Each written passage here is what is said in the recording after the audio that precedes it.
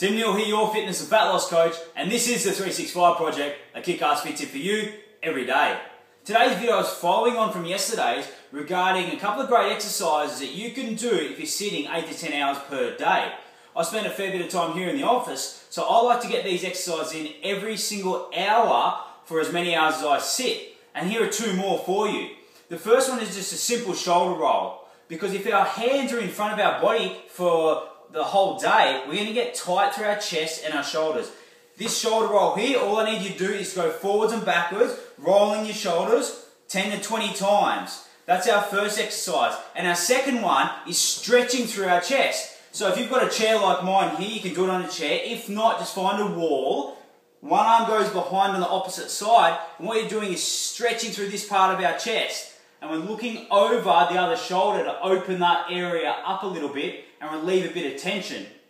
If our hands are on the keyboard or on the mouse all day, every day, we're going to get tight through this area. So it's really important that you look to release the tension through your neck. So check out the last video if you forget that one. And also with these shoulder rolls, I'll just stretch the other side here, and this chest stretch. Another great stretch for you to do is check the link, is a hip flexor stretch. That one can be done on your chair, or you'll see the video that I'll be doing it in the gym on a bench. You're going to be stretching through your hips, which is also great.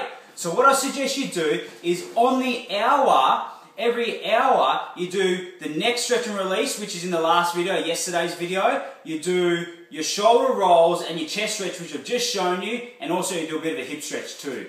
That way you're going to feel better at your desk, you're not going to get the headaches, or if you do start getting a headache, get onto these exercises and you're going to feel great for it. That's it from me today. Get onto your sitting stretches, you will feel better for it, and remember, until next time, you can do it. So get focused and get your results.